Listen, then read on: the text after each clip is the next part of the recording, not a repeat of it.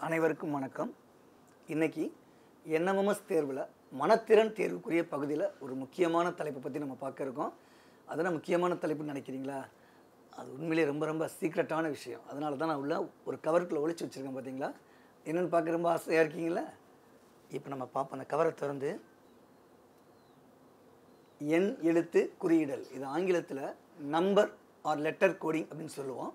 அப்போ number R letter coding, எண் எழுத்து குறியிடல் அப்படின்னா என்ன அப்படின்னு பார்த்தோம்னா, ஒரு செய்தியை ஒருத்தருக்கு தெரியாமல் மற்றவங்களுக்கு தெரிவிக்கக்கூடிய முறை தான் கோடிங் அப்படின்னு சொல்லுவோம். ஜென்ரலாக எங்கே பயன்படுத்துவாங்க அப்படின்னு பார்த்தீங்கன்னா, இராணுவத்தில் பயன்படுத்துவாங்க. ரகசிய செய்திகளை தெரிவிக்கிறதுக்காக பயன்படுத்திக்குவாங்க. சில சமூக விரோதிகள் கூட இதை பயன்படுத்திக்குவாங்க. வணிக நிறுவனங்களை பார்த்தீங்கன்னா, அந்த கடையினுடைய முதலாளியும் தன்னுடைய பணியாளர்களுக்கு வாடிக்கையாளருக்கு தெரியாமல் ஒரு சில விஷயங்களை ஷேர் பண்ணுறதுக்காக, அதாவது பொருட்களினுடைய விலையை பற்றிய தகவல்களை தெரிவிக்கிறதுக்காக இந்த கோடிங்கை பயன்படுத்துவாங்க. சார் அதெல்லாம் இருக்கட்டும் சார், நமக்கு Nmmsல இந்த கோடிங் அப்படிங்கிறது Nmsல வரப்போகுது, அதுதான் நமக்கு வேணும், எக்ஸாமுக்கு தானே வேணும். இப்போ இந்த எண்ணெழுத்து குறியிடல் Nmmsை பொறுத்தளவு எப்படி கேட்பாங்க அப்படின்னா, எழுத்துக்கள் ஒரு குறிப்பிட்ட ஒரு விதியின் கீழே அதை குறியிடப்பட்டிருப்பாங்க. அந்த எழுத்துக்களினுடைய அமைப்பை நம்ம கவனமாக உற்று நோக்கி ஏதேனும் ஒரு வார்த்தைக்கு நமக்கு என்ன செஞ்சுருப்பாங்க, அதனுடைய கோடி கேட்டிருப்பாங்க. அதை நம்ம என்ன செய்யணும், கண்டுபிடிக்கணும். சரிங்களா? இப்போ அதுக்கு முன்னாடி நமக்கு என்ன சார் தெரியணும், ஆங்கிலத்தில் ஏலேருந்து Z வரைக்கும் இருக்கக்கூடிய 24 எழுத்துக்கள் இருக்குது பார்த்தீங்களா? அந்த 26 எழுத்துக்களையுமே நீங்கள் என்ன செய்யணும்னா ஒரு நோட்டில் எழுதி வச்சுக்கணும். எக்ஸாம் ஹாலில் என்ன செய்யணும், நோட் கொண்டு போக முடியாது இல்லையா? கடைசியில், அதாவது கொஸ்டின் பேப்பருடைய கடைசியில் ரஃப் ஒர்க் அப்படின்னு ஒரு பகுதி இருக்கும். அந்த பகுதியில் நீங்கள் ஏலேருந்து Z வரைக்கும் இப்போ நான் காமிச்சிருக்கேன் பார்த்தீங்களா, இதே மாதிரி ஒரே லைனில் எழுதி வச்சுக்கிட்டு ஏனுடைய தலையில், ஏன் தலையில் இல்லை, ஏயோட தலையில் 1 2 3 வரிசையாக நீங்கள் அப்படி எழுதிக்கிட்டு Z வரைக்கும் நீங்கள் கொண்டு போகணும். 26 வரைக்கும் வந்துருச்சா? திருப்பி அகைன் ஏனுடைய கீழ்ப்பகுதியில் 26 25 24 23 24 அப்படியே குறைச்சிட்டே வந்தீங்கன்னா 1. இந்த மாதிரி குறைச்சிட்டே எழுதிட்டு வர்றது கொஞ்சம் சிரமமாக இருக்கும். அதனால் நீங்கள் என்ன செய்றீங்க, இசட்லேருந்து கீழ்ப்பகுதியில் 1 2 3 4 அப்படி நீங்கள் ஆரம்பிச்சிங்கன்னா ஏ வரும்பொழுது 26 அப்படிங்கிற இடத்துல முடிஞ்சிடும். சரிங்களா? இதை எழுதி வைக்கிறது தான் முதல் வேலை. அதற்கு பிறகு தான் நம்ம என்ன செய்ய போகிறோம், இந்த கோடிங்கே நம்ம வரப்போகிறோம். இந்த கோடிங்கில் மொத்தம் எத்தனை டைப் சார் இருக்குது? மொத்தம் 6 டைப் இருக்குது. டைப் 1 ஆங்கில எழுத்துக்களை பிற ஆங்கில எழுத்துக்களை வச்சு கோடிங் பண்ணுறது. அது என்ன அப்படிங்கிறது நம்ம அடுத்து நம்ம பார்க்கலாம். ஆங்கில எழுத்துக்களை எண்களால் குறியிடல். எந்த எண்களால்? இப்போ கொஞ்ச நேரத்துக்கு முன்னாடி நம்ம பார்த்தோம் இல்லையா, லெஃப்ட் டு ரைட் மேலே எழுதணும், அதே போல் ரைட் டு லெஃப்ட் கீழே எழுதணும் இல்லையா, அதை நம்ம பயன்படுத்த போகிறோம். டைப் 3 எழுத்துக்களுக்குரிய எண்களின் கூடுதல், வர்க்கம், கணம் போன்றவற்றை கொண்டு குறியிடல். இப்போ நம்ம ஏற்கனவே இந்த நம்பர்ஸ் மேலே போட்டிருந்தோம் பார்த்தீங்களா, அந்த நம்பர்ஸை கூட்டியோ அல்லது கழிச்சோ அல்லது பெருக்கியோ வகுத்தோ அல்லது கன மதிப்பையோ அல்லது வர்க்க மதிப்பையோ கொடுத்து அதன் மூலமாக நம்ம என்ன செய்கிறது, கோடிங் பண்ணி கண்டுபிடிக்கிறது. டைப் 4 எழுத்துக்களை இடமாற்றம் செய்து குறியிடல். இப்போ அந்த வார்த்தைகளில் உள்ள எழுத்துக்களை ரீஅரேஞ்ச்மெண்ட் பண்ணியிருப்பாங்க, எழுத்துக்களை இடமாற்றம் செஞ்சு நமக்கு கோடிங் பண்ணியிருப்பாங்க. அதை வச்சு நமக்கு ஒரு புதிய வார்த்தைகளுக்கான கோடிங் நம்ம கண்டுபிடிக்கணும். டைப் 5 வார்த்தைகளில் உள்ள குறியீடுகளில் இருந்து மற்றொரு வார்த்தைக்கோ அல்லது அந்த மற்றொரு வார்த்தையினுடைய எழுத்துக்களுக்கும் நம்ம என்ன செய்ய வேண்டியிருக்கும், நம்ம கண்டுபிடிக்க வேண்டியிருக்கும். இது ரொம்ப எளிமையான டைப். இந்த டைப் 5 அப்படிங்கிறது ரொம்ப முக்கியமான டைப்பும் கூட. ஏன்னா இந்த டைப் 5ல் மட்டுமே கிட்டத்தட்ட 5 மதிப்பெண்கள் ஒரே டைப்பில் நமக்கு கிடைக்கிறதுக்கு வாய்ப்பு இருக்குது. அதனால் நிச்சயமாக டைப் 5 நீங்கள் நல்லாவே நீங்கள் தெரிஞ்சுக்கணும். Type 6 special coding type. இந்த தோசையில் சொல்கிறோம் இல்லையா, சாதா தோசை, ஸ்பெஷல் தோசை, அதே மாதிரி இது ஸ்பெஷல் டைப் ஆஃப் கோடிங். இதுக்கு முன்னாடி பார்த்தோம் இல்லையா 1 2 3 4 5, இதை மிக்ஸ் பண்ணி என்ன செஞ்சுருப்பாங்க, அவங்க கொடுத்துருப்பாங்க. பெரும்பாலும் Nmmsக்கு இந்த டைப் 6 அதிகமாக கேட்கப்பட போகிறதில்லை. ஆனால் அதற்கு மேலே நீங்கள் எழுதக்கூடிய NTSC, SSC, IBPS போன்ற காம்படிட்டிவ் எக்ஸாம்ஸ்க்கெலாம் பார்த்தீங்கன்னா கண்டிப்பாக இந்த டைப் 6 உங்களுக்கு நிச்சயமாக உதவியாக இருக்கும். ஸோ அதையும் நம்ம என்ன செஞ்சுக்க போகிறோம், இன்றைக்கி நம்ம தெரிஞ்சுக்க போகிறோம். ஒன் பை ஒன்னாக பார்க்கலாமா? இப்போ ஃபர்ஸ்ட் டைப் ஆங்கில எழுத்துக்களை பிற ஆங்கில எழுத்துக்களால் குறியிடல். நான் ஏற்கனவே இங்கிலீஷில் கூட ஏலேருந்து Z வரைக்கும் எழுத்துக்கள் இருக்கு இல்லையா, அதை வரிசையாக கொடுத்துருப்பாங்க. அது ஒன்று லெஃப்ட் டு ரைட்டோ அல்லது ரைட்டு டு லெஃப்ட்டோ கொடுத்துட்டு அதில் ஒரு குறிப்பிட்ட வார்த்தைக்குரிய கோடிங் கொடுத்துட்டு ஒரு புதிய ஒரு வார்த்தைக்கு நம்ம என்ன செய்யணும், நம்ம கோடிங்கை கண்டுபிடிக்கணும் அப்படிங்கிற மாதிரியான வினாக்கள் அதில் இருக்கும். இப்போ ஒரு கொஸ்டின் நம்ம பார்க்க போகிறோம். இப்போது ஷூட் என்பது டிப்பு, TIPPU டிப்பு என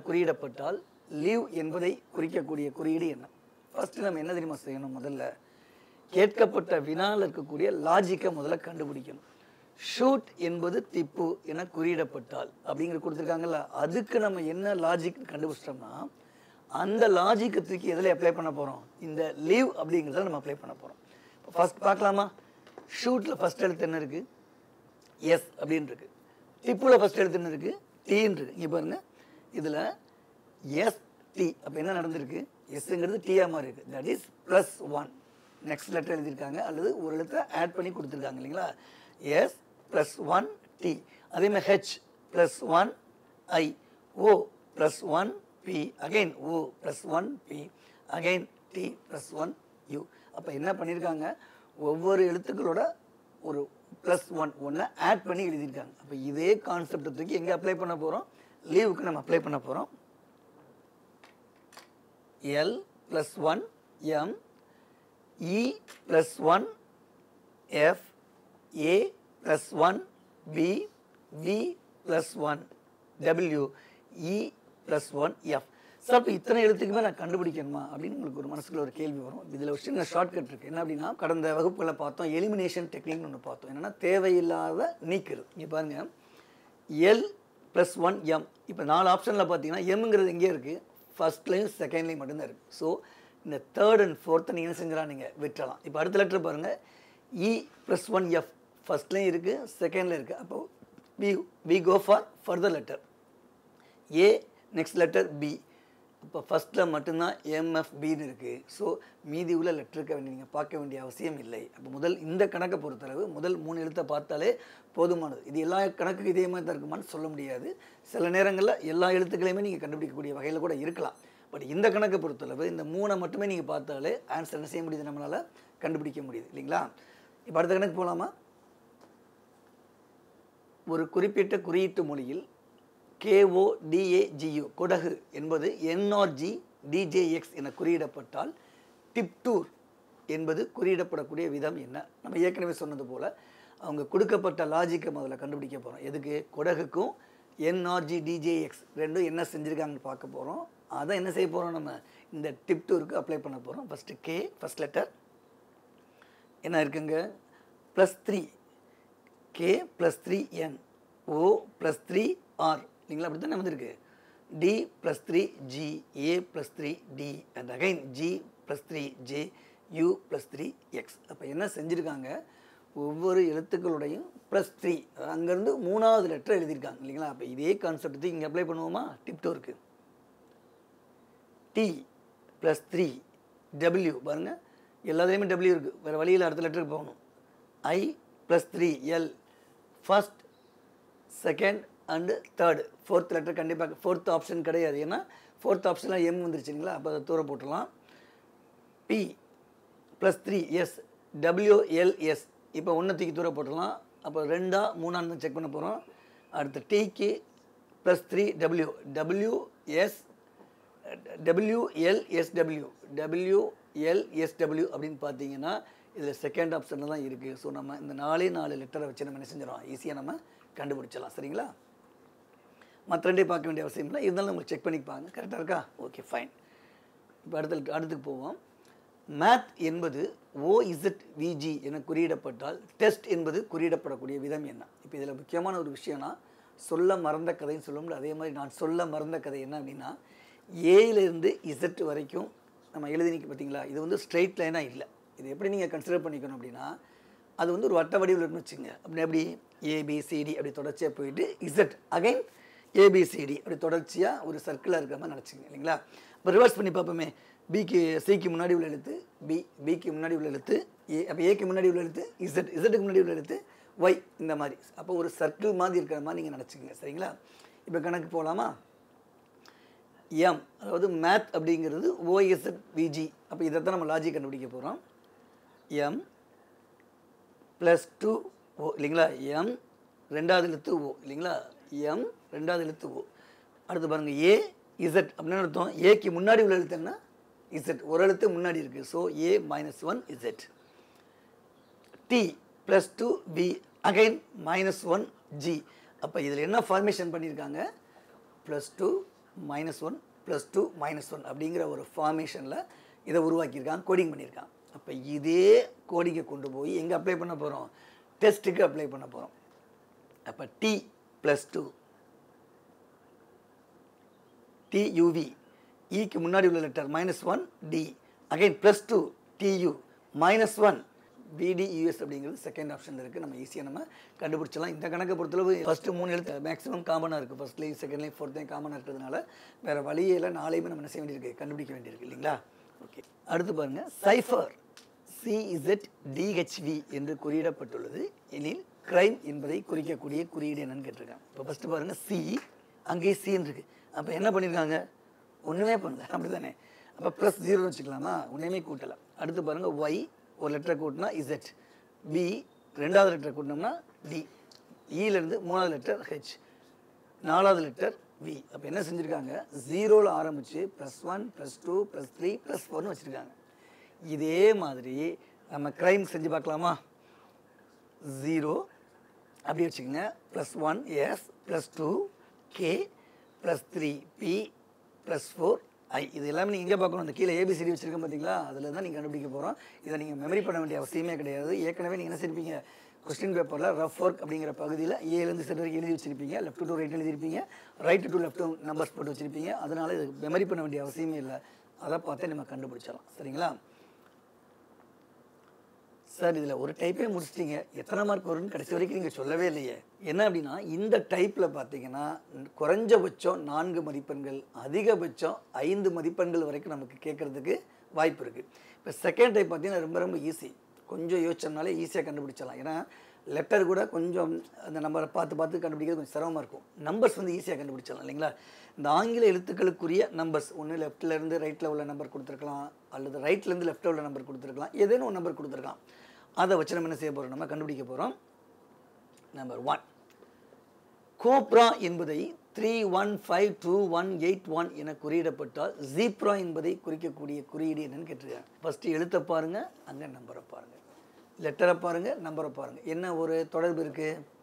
கரெக்டாக கண்டுபிடிச்சிட்டிங்க. சிங்கிறது 3வது லெட்டர். லெஃப்ட்லேருந்து ரைட்டில் பார்க்கும்போது சிக்குரிய நம்பர் 3, ஓக்குரிய நம்பர் 15 இல்லைங்களா? சிக்குரிய number 3, ஓக்குரிய number 15, பிக்குரிய number 2, ஆறுக்குரிய number 18, ஏக்குரிய number 1. அப்போ அந்தந்த லெட்டருக்குரிய நம்பரை அவங்க கோடிங் செஞ்சுருக்காங்க. இப்போ இதே கான்செப்டை ஜீப்ராக்கு அப்ளை பண்ண போகிறோம். இசட் அப்படிங்கிறது 26, ஈங்கிறது 5, பிங்கிறது 2, அகைன் ஆறுங்கிறது 18, ஏங்கிறது 1. ஸோ 26, 5, 2, 18, 1 அப்படிங்கிறது தேர்ட் ஆப்ஷனில் இருக்குது. ஸோ அதுதான் நமக்குரிய சரியான விடையாக இருக்கும். இப்போ இன்னொரு கணக்கு பார்ப்போம். லாயல் அப்படிங்கிறது 13, 16, 26, 2, 13.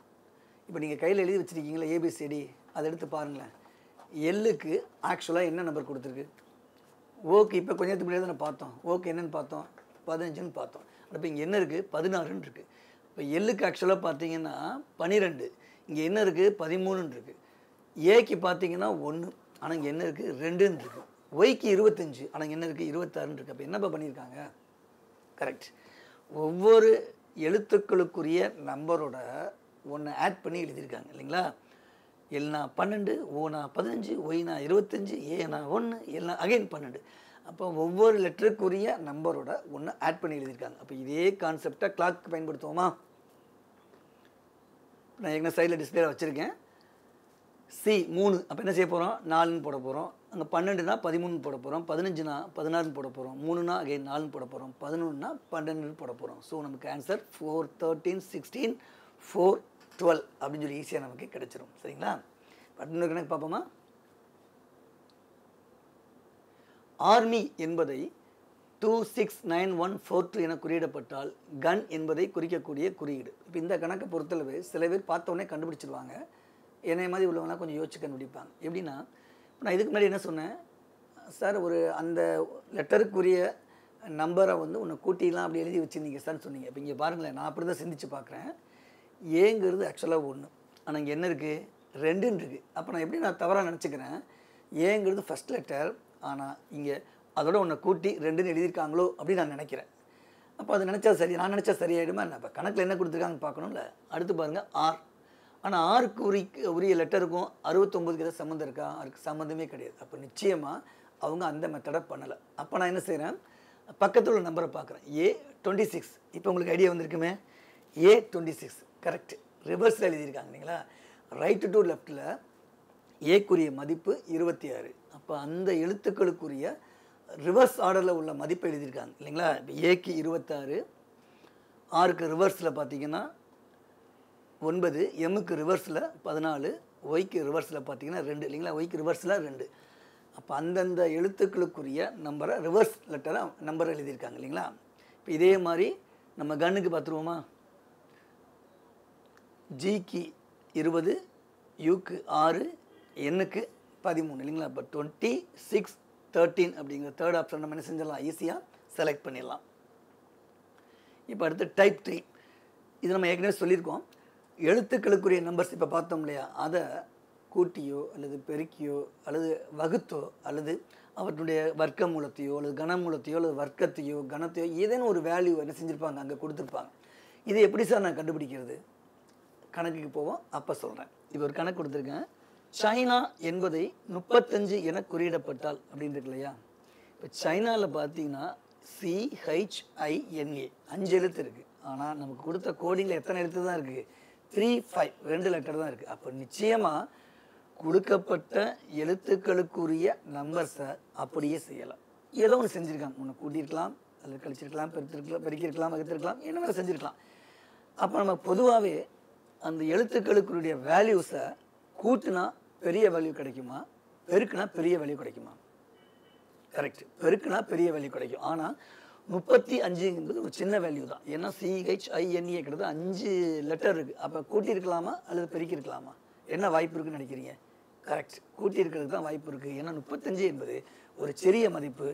இந்த 5 எழுத்துக்களை இந்த 5 எழுத்துக்களுக்குரிய நம்பர்ஸை ஒப்பிட்டு பார்க்கும்போது நிச்சயமாக 35ங்கிறது ஒரு சிறிய மதிப்பு தான். இப்போ என்ன செய்ய போகிறோம், செக் பண்ணி பார்க்க போகிறோம். C 3, H 8, I 9, N 14, A 1. இது என்ன செய்ய போகிறோம், கூட்டி பார்க்க போகிறோம். எல்லாத்தையும் கூட்டினோம்னா 35 கிடச்சிச்சு. அப்போ நம்ம நினச்சது சரி. அப்போ என்ன பண்ண போகிறோம், இதை எளிமைக்கு கொண்டு அப்ளை பண்ணி பார்க்க போகிறோம். அதனுடைய வேல்யூ ஈக்கு 5, எண்ணுக்கு 14, ஈக்கு 5, அகைன் எம்முக்கு 13, ஒய்க்கு 25. ஸோ இதெல்லாம் மனப்பாடம் பண்ணணுமா? மனப்பாடம் பண்ண தேவையில்லை. நான் ஏற்கனவே சொல்லியிருக்கேன், ஏலேருந்து இசட் வரைக்கும் உள்ள லெட்டர்ஸ் நீங்கள் எழுதி வச்சுருப்பீங்க. அதுலேருந்து தான் நீங்கள் வேல்யூ எடுத்து கண்டுபிடிச்சி நீங்கள் அப்ளை பண்ண போகிறீங்க. இதை கூட்டினோம்னா 62 அப்படிங்கிற ஆன்சரை ஈஸியாக நம்ம கண்டுபிடிச்சிடலாம். இன்னொரு கணக்கு பார்ப்போம். ABC என்பதை 6 எனவும் EFG என்பதை 210 எனவும் குறியிடப்பட்டால் ஜிம் என்பது குறியிடப்படும் விதம் என்னன்னு கேட்டிருக்காங்க. இப்போ ABCக்கும் 6க்கு என்ன தொடர்பு இருக்குன்னு பாருங்கள்.